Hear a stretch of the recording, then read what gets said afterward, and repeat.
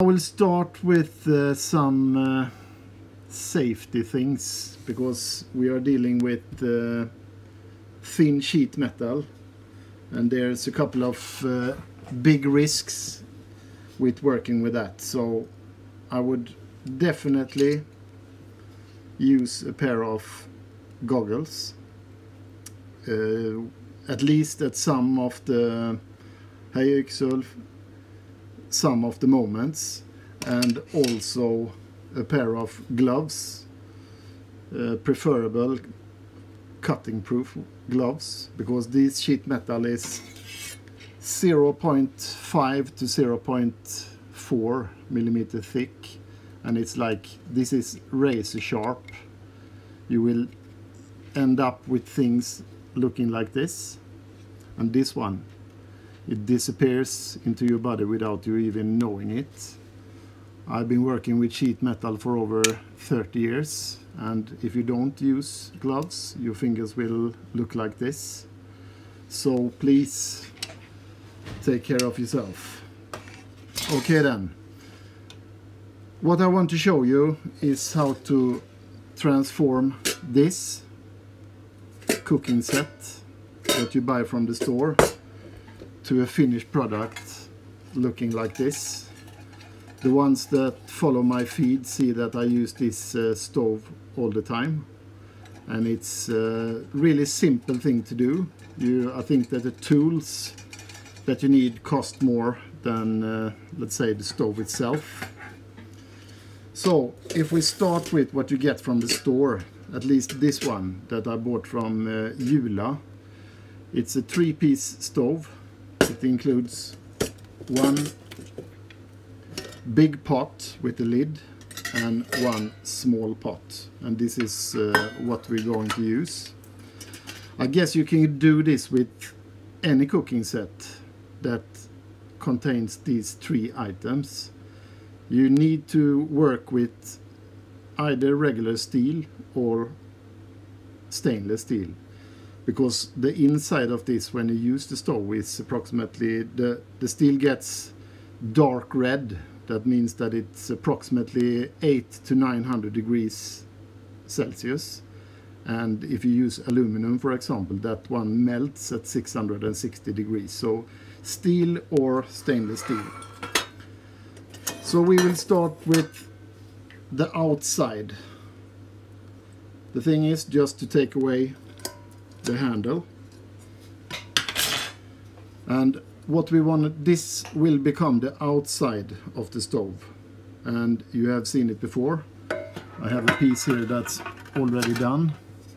You need these holes all the way around it to let air in. And how to do that? Then we need the tools: tape measures to take measurements, a pair of sheet metal scissors to do cutting. This one, it's not necessary, but it becomes easier. I think the English word for this is compasses or divider. You need a wrench or a regular wrench. You need a stepped drill or several diameters of drills. You need a small drill, because all the holes that we were going to make in this, you start with a small drill. You don't need to push so hard to come through the steel, and it doesn't, let's say, stick. And then you need a marker and a drilling machine. So for starters then, to make these holes, you want them to be close to the bottom here, and you decide, depending on what kind of material you're using, how far up it should be. In this case I want them to be approximately 20 millimeters. Then you take your marker and you find something, you take the measure, of course, saying that okay, I want all holes to be approximately there. Then you can take your marker, take whatever you have at home. It could be a box of matches, another pen or whatever. Here I'm using a couple of pieces of leather. Just put the pen on top, put it like this, and just turn it. Then you got this mark exactly on the same height all the way around. You can see it's a little bit of a glare there, but then it comes to the math. We want, it depends on how thorough you are. I want all my holes to be in the exact same position all the way around. So you take your tape measurement, you measure the circumference, and then you divide that with the amount of holes you want. So let's say that you divide it by, you want 12 holes, you divide it by 12, you get, yeah, whatever measure it becomes, like 5 centimeters or something. You take your tape measurement, your pen again, you mark every hole all the way around. I do this a little bit quick so you see exactly where to drill the holes. Then you take your drilling machine. I'm not actually going to do any, let's say, drilling. I have a piece here that's already done. You take the small drill all the holes first. When that is done, this is where you really need to use your glasses, because the small pieces that comes from drilling, if that one ends up in your eye, you will burn it and you will probably lose your sight. After that one is done, you change the drill to either the step drill that I got, looks like a Christmas tree, and drill the holes again. Now you don't need to push so hard, and the good thing about this kind of drill is that it takes the edges off, so you don't get these sharp edges. And when you have drilled all the holes all the way around, turn it inside out and try to drill from the inside as well to take away those small pieces of sheet metal. And here is where you need the gloves, because bigger drills, they can suddenly capture the steel metal and just spin this around, and then you will cut your hand instead. So use gloves and goggles. When this is done, you will end up with the product looking like this. Holes all the way around. And now we have one more hole to do in this one, and that's the big one in the top. You get this from the beginning, and you want this hole. The first thing you need to do is find the exact center point of this. You can do that in a different kind of way. You can sit with your tape measurement, measure, and sooner or later you will find the center point. But if you get one of those, the same thing.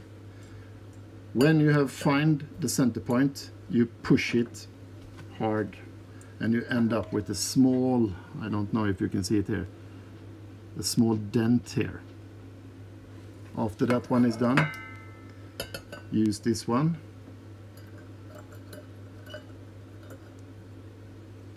Here we want to leave approximately 10 millimeters into the side.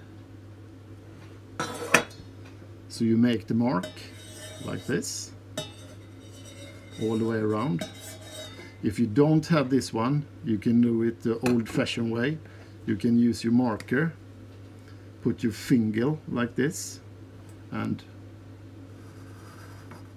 turn it.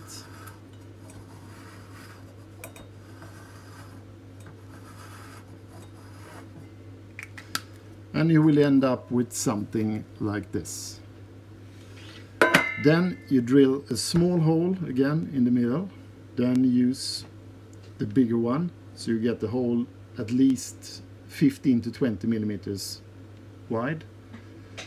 And then you need to use the sheet metal scissors. And if you don't get this one, I don't know what you can do. You can drill several holes and try to file it, but the easiest one, if you have a local, let's say, tinsmith, you can go to them and ask them to do this work, because this takes a little bit of feeling to do it. And again, this is quite easy to hurt yourself, but you will end up with a piece like this. You see the hole in the middle. Then I start cutting all the way around until you come to your mark, and then you just follow the mark all the way around, and you end up in a piece like this. And that's it with the top part. This one is done. Then we go to 2 pieces at the same time. The small part in the middle, do the same with that, get rid of the handle.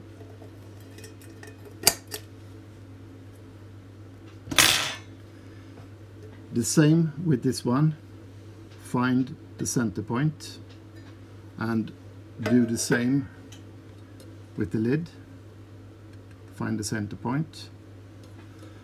After that one, you take your divider again and you make a circle on this one, quite close to the end here, because here is where we're going to put the bolts, and you don't want it too close to the center, because then it comes a little bit wobbly, and you don't want it too close to the edge, because you need to put the screws in and the nuts on the inside. So let's say approximately 10 millimeters from the edge.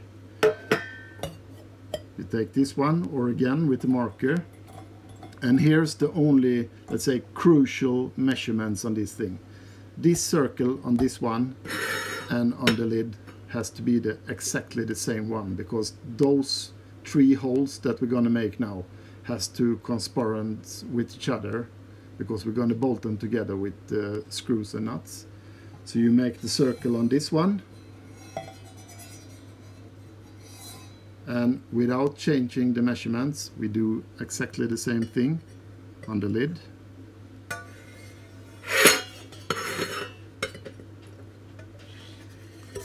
And after you have done these 2 circles, you have to divide that circumference in 3.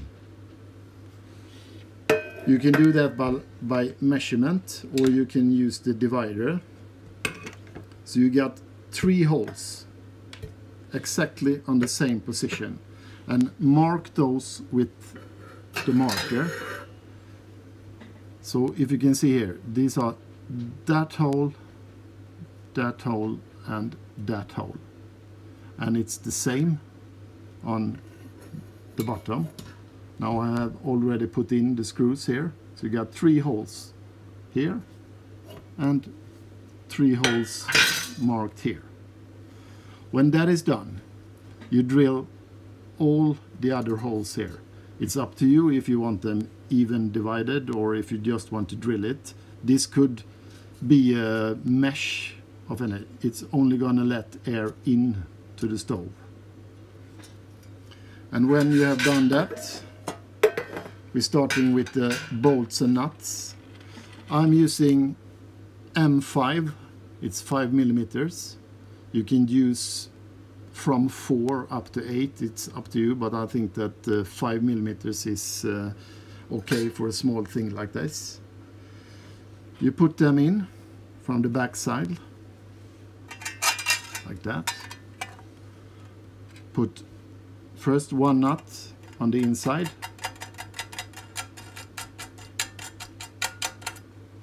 and then use the wrench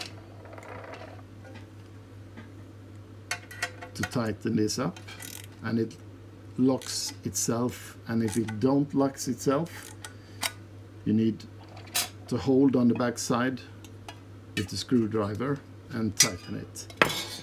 But because it's stainless steel, it's kind of not slippery the other way around, so it will lock itself.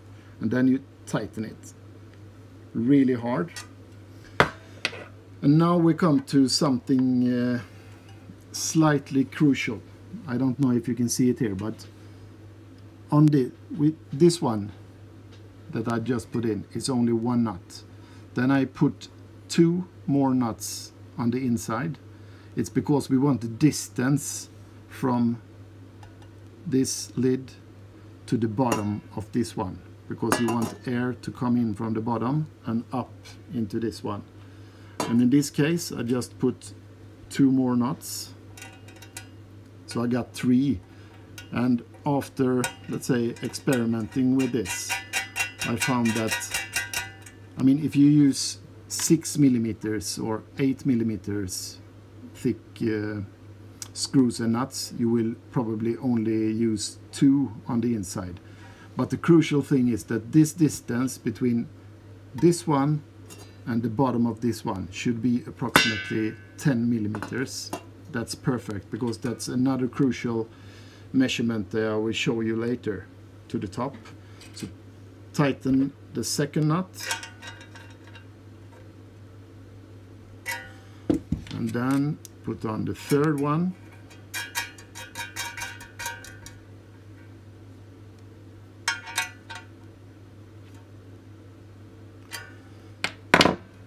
You end up with this. Then hopefully these 3 holes will correspond with this one, so you should be able to find those 3 nuts there, and just push this down. A little bit of convincing. Can you see they are sticking up here now? 1, 2 and 3. Then it's only to put the nuts on the inside.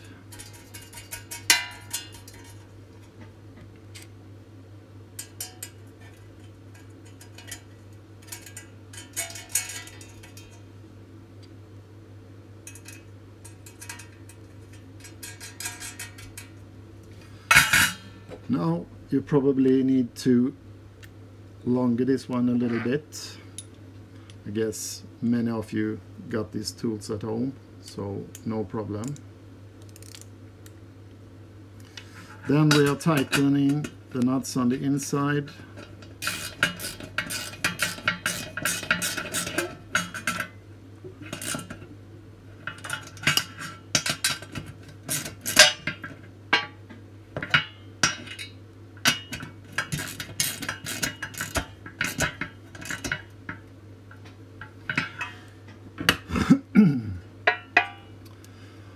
When this is done, the stove is more or less done, but I will try to show you now why this is crucial with this measurement. This is the inside of the stove where you put the wood. You put the outside on, and I hope you can see this. Do you see the space here between the inside and the outside? If this gap is too narrow, you won't get the hot air that comes on the inside of the outer shell to come into the fire, and if it's too big, it comes too much air. So it's really crucial that this little space here between the outer wall and the inner wall is approximately 8 to 10 millimeters, and it becomes with this stove at least with this kind of stove, it comes automatically if you keep it 10 millimeters between the bottom of this one and that one. So now the stove itself is done. Now we only need to fix something on the top here to put it on, because if you try to boil anything on this one now, you will kill the fire because no air comes in, and you don't have any possibility to put more wood in. This we make out of straight sheet metal, 0.6, 0.5. You can find this at any hardware store, And the measurement of this one is also after experimental. It's 5 centimeters, approximately 2 inches, for you who don't use the metric system. And you take a piece and cut it as long as the outside of this. The same measurement as the outside of this end. And then you mark the inside, and then you will end up, I have made everything bigger now just to show you. You will end up with something like this. These pieces you should cut away, and you will cut a small slice in the middle up to exactly the middle point of top and bottom, because we're going to take those two and put together then. And if you do this by yourself, here is where you absolutely need to use your goggles. As I said, I've been doing this for 30 years, and I have colleagues that lost their eyes, because when you cut this, I will see if it's possible to do it now. We call this snipping. And when you cut first this part, and when you cut the second part, no, it didn't happen, but it usually says ding, and it flies away, and you get a small piece of razor sharp sheet metal. And if you get that in your eye, it's bye-bye that eye. But when you're done with that, you will end up with a piece looking like this. This is the one that I usually use, and the only thing you need to do is to make an exact copy of this. But this slice you made from the other way. So you see, here the slides on the top, and here's on the bottom, because you're going to put them together like that. You get the cross, and it slides. It cannot go that way, it cannot go that way, and it cannot wobble. And when you put something on here now, you got the small space here that lets the fire come out of the stove, and you also can put more wood into it. And bear with me a second here, I will show you something.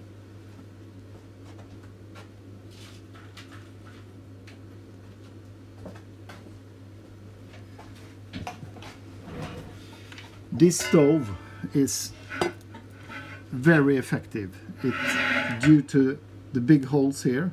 So if you want it to be, let's say, this will eat up your wood instantly. So don't feed it with small twigs. It's no idea, because it just say woof and it's gone. So take twigs at least like your fingers, cut it into 2 inches pieces like this. It's approximately 2 centimeters by 2 centimeters. Those are perfect. And if you take branches, take the same thickness and saw it directly off the tree in 2 inches pieces. If you do that from the beginning, you will earn a lot of things afterwards, because 6 or 7 of these inside this stove, you build it like a log house inside. One there, and build it like a house. 6 or 7 of these will boil half a liter of water within 5 or 6 minutes. If you have 1 liter of bottle, you maybe put in 1 more, and that's the good thing about this one, because if you see that the fire is starting to, let's say, go down, you take 1 more piece and you just flick it in here. You can flick it in on 4 sides. So that's actually it. The final product. This one I have used a lot, and this one that I just made, this new one, I will make a piece like this for this one, And if or when I reach 2,000 subscribers, I will have this one as a giveaway. But I hope that you do your own, because it's a satisfaction to do something by yourself that works that well. I thought from the beginning that why not bring the Trianga or the Primus Omnifuel or whatever, but this is a mix. It's real fire. You can feel the smell, you can hear the sound of it, and I just love it. And when you are done, when me and my wife is out, we make coffee on this one. And when it boils, we start to pour the coffee, and when we are finished, there is nothing left inside this stove. You can actually just take this off and blow out the ashes. You can see the ashes. Blow out the ashes. Nothing is there. It's extremely efficient to burn the wood. So I hope that you learned at least something, and maybe this was a fast review, so if you want to know something, you can just send me a message or something like that, and I will try to explain it a little bit more in detail. But thank you all for watching. I wish you a nice Friday afternoon, and I hope that you will get use of this in the future. So cheers, see you, bye bye.